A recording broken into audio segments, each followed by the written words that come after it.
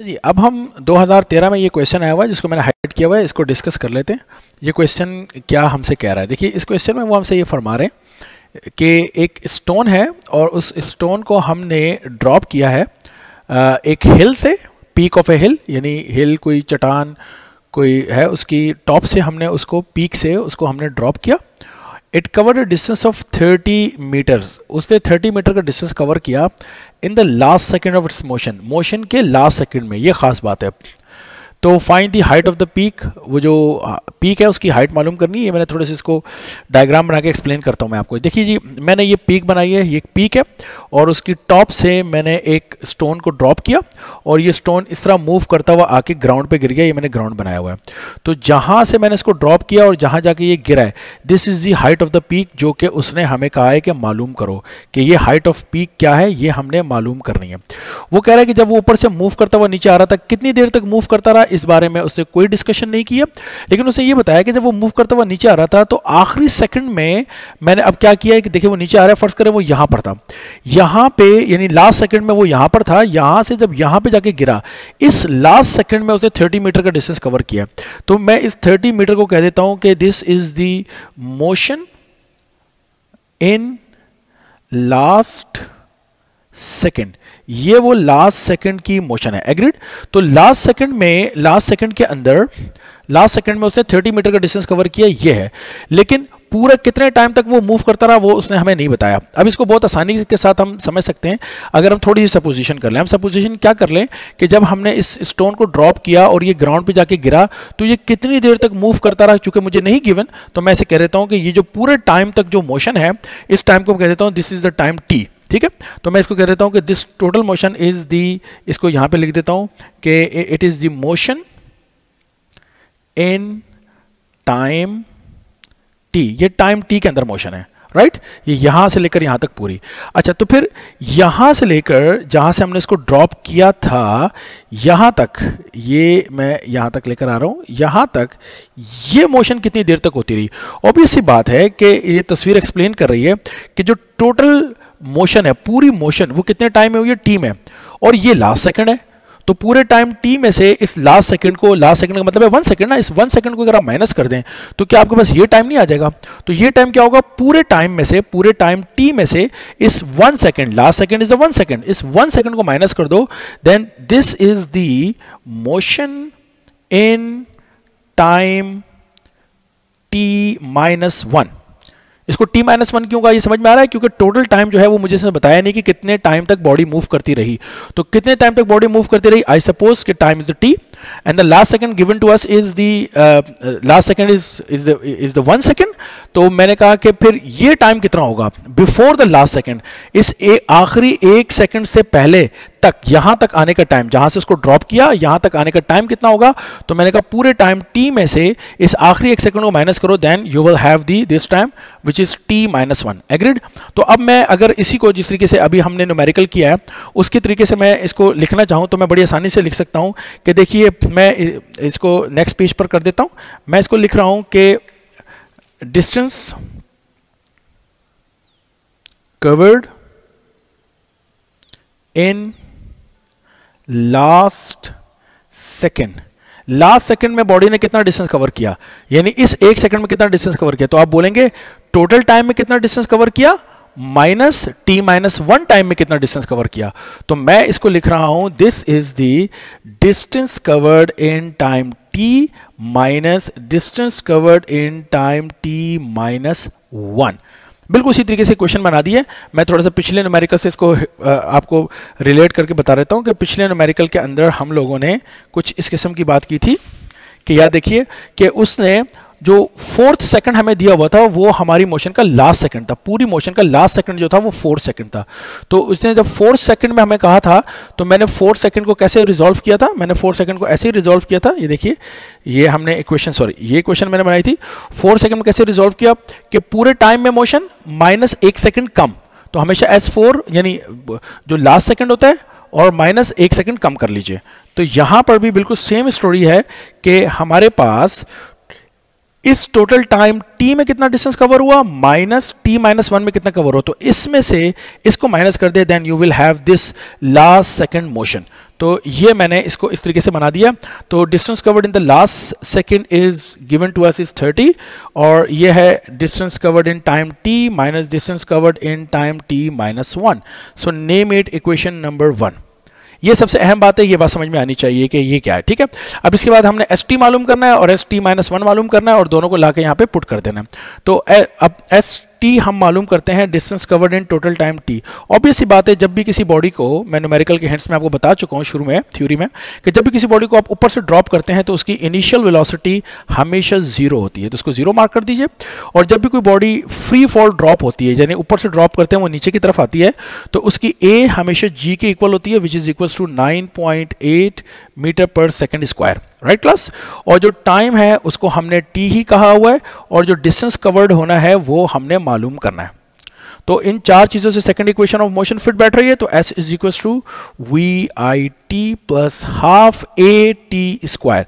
तो इसको S T कह दीजिए, यानी distance in total time T, initial velocity is your zero and time को टी कहा, प्लस हाफ मल्टीप्लाई बाय ए हमें नहीं मालूम, हम इसको ए ही कहेंगे, मल्टीप्लाई बाय और टाइम को टी ही कहेंगे हम लोग, राइट क्लास। तो ये पूरी चीज तो हो जाएगी हमारे पास जीरो। तो एस टी का जो आंसर आ गया वो हमारे पास आ गया, ए को टी से मल्टीप्लाई कर दीजिए आप, सॉरी ए हमारे पास गिवन है, आई एम सॉरी, ए हमारे पास गिवन है और वो है हमारे पास 9.8। सो हाफ इनटू ए की जगह पे जी यानी 9.8 और टाइम टी स्क्वायर, यानी ए हमारे पास जी 9.8 है, ठीक है। सो 9.8 को 2 से आप डिवाइड करोगे तो ये डिस्टेंस, ये वैल्यू बन जाती है 4.9 और साथ में आ गया T square. This is the distance cover in time T. अब इसी तरीके से distance cover in time T minus 1 करना है, तो मैं इसको कर देता हूं S T minus 1 is equal to question mark. अब इसकी वैल्यू मालूम कर रहे थे, फिर वही बात है कि जब आपने यहां से ड्रॉप किया यहां तक, यानी t माइनस 1 टाइम में कितना मूव किया, तो जब आप ऊपर से ड्रॉप कर रहे हैं तो इनिशियल वेलोसिटी जीरो होगी। तो डेटा इसी तरीके से बनेगा, इनिशियल वेलोसिटी जीरो जब भी कोई बॉडी फ्री फॉल करती है, a equals to g is equals to 9.8 metre पर सेकेंड स्क्वायर। इस दफा जो टाइम है क्लास वो मेरे पास क्या है, वो है t माइनस 1, राइट। और जो s मालूम करना है वो t माइनस 1 के लिए ही मैंने मालूम करना है। सो फिर वही second equation motion, s is equals to we I T plus half A T square, right. तो s जो है उसको मैं लिख रहा हूं S T minus 1 is equals to initial velocity zero multiply by time जो है वो है t माइनस 1 और plus half a equals to g and the time is t minus 1 और उसके ऊपर हमने स्क्वायर अप्लाई किया। टाइम जो है वो t माइनस 1 है प्लीज, ठीक है। सो s t minus 1 is equal to, ये पूरी चीज तो हो जाएगी हमारे पास जीरो, क्योंकि ये पूरी ब्रैकेट जीरो से मल्टीप्लाई हो रही है। और g 9.8 होता है, 9.8 को 2 से डिवाइड करोगे तो ये बन जाएगा 4.9। तो दिस मैं इसको पहले लिख देता हूँ, 1/2 g is your 9.8 multiply by this is your t minus 1 का होल स्क्वायर, ये हमारे पास बच गया। तो 9.8 को 2 से डिवाइड कर दीजिए, तो S T minus 1 is your 4.9 और ये यहाँ साथ में आ गया t माइनस 1 होल स्क्वायर। अब क्लास हमने एक फॉर्मूला पढ़ रखा है कि a minus B whole square equal होता है a square minus 2ab plus B square के। तो देखिए यहाँ भी वही ये फॉर्मूला बिल्कुल फिट बैठ रहा है, this is first term minus this is second term square है।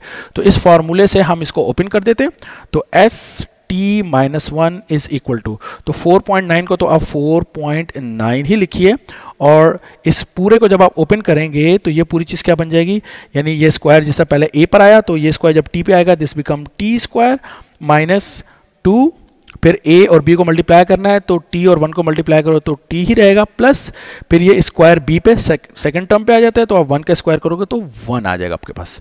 तो ये वो, आप इसको पूरे को मल्टीप्लाई कर दीजिए। सो जब आप 4.9 को मल्टीप्लाई करेंगे this become 4.9 t square minus 4.9 को 2 से करेंगे दिस बिकम 9.8 और साथ में t भी लिखा हुआ है, और प्लस 4.9 को 1 से करेंगे दिस बिकम 4.9। तो class this is your S T minus 1। अब एस टी माइनस 1 भी आ गया, एस टी भी आ गया, ये दोनों वैल्यूज मेरे पास आ चुकी हैं। इन दोनों को उठा के मैं इक्वेशन नंबर 1 में पुट करूंगा। तो इस साइड पर मेरे पास लिखा हुआ है 30, तो मैं इसको लिखूंगा 30 इज इक्वल टू, और मेरे पास एस टी है और एस टी मेरे पास 4.9 टी स्क्वायर है, तो मैं लिखूंगा 4.9 टी स्क्वायर और माइनस अप्लाई करूंगा, और माइनस के बाद मैं ब्रैकेट लगा रहा हूं क्योंकि मेरे पास जो वैल्यू है वो single value, S T minus 1 की वैल्यू सिंगल वैल्यू नहीं है, 3 टर्म्स हैं इसके अंदर, तो मैं ब्रैकेट अप्लाई करूंगा ताकि मुझे माइनस प्लस में कोई गलती ना हो जाए। तो मैं इस पूरी वैल्यूज को वहां लिख रहा हूँ। This is become is your 4.9 t square, and then minus 9.8 minus 9.8 t, and then we have plus 4.9, plus 4.9, right? So 30 is equal to, this remains 4.9 t square हमारे पास, एंड देन इस माइनस को अंदर apply कर दीजिए। So minus को जब हम अंदर अप्लाई करेंगे क्लास, तो this become minus 4, this become minus 4.9 T square, और ये माइनस माइनस बन जाएगा आपके पास प्लस, प्लस 9.8 टी, और ये minus plus, this become minus, this is 4.9। ठीक है क्लास? तो ये प्लस का 4.9 टी स्क्वायर और ये माइनस का 4.9 टी स्क्वायर, ये तो कैंसिल हो गया आपस में। तो मेरे पास जो आंसर आया वो आया 30 is equal to 9.8 T and minus 4.9। अब ये 4.9 जो माइनस का है, ये इक्वेशन के दूसरी तरफ जाके प्लस हो जाएगा। सो 30 और यह plus 4.9 is equal to 9.8 T, right class? तो 30 में 4.9 को ऐड किया, this become 34.9 is equals to 9.8 t। 9.8 t के साथ मल्टीप्लाई हो रहा है, क्वेश्चन के दूसरी तरफ जाकर डिवाइड हो जाएगा। सो 34.9 divided by 9.8 is equals to t। तो जब भी आप 34.9 को डिवाइड करोगे 9.8 से, then the answer become 3.56, this become the 3.56 second. अब क्लास में जो t तो नहीं मालूम करना था मुझे, तो उसने क्वेश्चन में कहा हुआ है कि आप जो हाइट ऑफ पीक है, दिस हाइट ऑफ पीक, ये कैलकुलेट करें, हाइट ऑफ पीक। तो मुझे बताइए ये जो हाइट है, ये हाइट, ये कौन सा डिस्टेंस है? This is the distance covered in time t, या t-1, या in the last second? Obviously diagram बता रही है कि हाइट ऑफ पीक वो मोशन है जो टाइम t में हुई है ना तो t-1 वाली होगी, ना लास्ट सेकंड, तो ये सिर्फ इतनी सी मोशन हुई है, और t-1 यहाँ से सिर्फ यहाँ तक मोशन हुई है। ये जो मोशन इन टाइम t हुई है, ये पूरी वो मोशन है जो कि इक्वल है हाइट ऑफ पीक के। तो मैं अब जो मैंने टाइम कैलकुलेट कर लिया क्लास, इस टाइम को मैं पुट करूंगा किसके अंदर? एस टी के अंदर, क्योंकि एस टी वो टाइम है, ये देखिए एस टी वो डिस्टेंस है, एस टी वो डिस्टेंस है जो कि पूरे टाइम टी में कवर हुआ है। तो अगर पूरे टाइम टी वाला डिस्टेंस मुझे मालूम हो जाए, तो ऑब्वियसली बात है मैंने हाइट ऑफ पीक मालूम कर ली। तो मैं यहां लिखूंगा कि जो एस टी है, that is basically equals to height off peak. तो ये मेरा ख्याल है बात समझ में आ गई होगी कि डिस्टेंस जो टोटल टाइम टी में कवर हुआ है, डायग्राम एक्सप्लेन कर रही है, डिस्टेंस जो टोटल टाइम टी में कवर हुआ है वो हाइट ऑफ पीक के इक्वल है। ठीक है? So this is equal to, अब एस टी हमने क्या कैलकुलेट किया हुआ है क्लास? एस टी हमने कैलकुलेट 4.9 टी स्क्वायर। तो मैं यहाँ पे इसको लिखूंगा 4.9 ब्रैकेट, और टी मेरे पास आया 3.56, उसके ऊपर हमने स्क्वायर अप्लाई कर दिया। So this is equal to, इस पर हम स्क्वायर अप्लाई करते हैं और उसके बाद हम इसको मल्टीप्लाई कर देते हैं 4.9 से, then the answer become 62.143 meters. This is the answer. Thank you.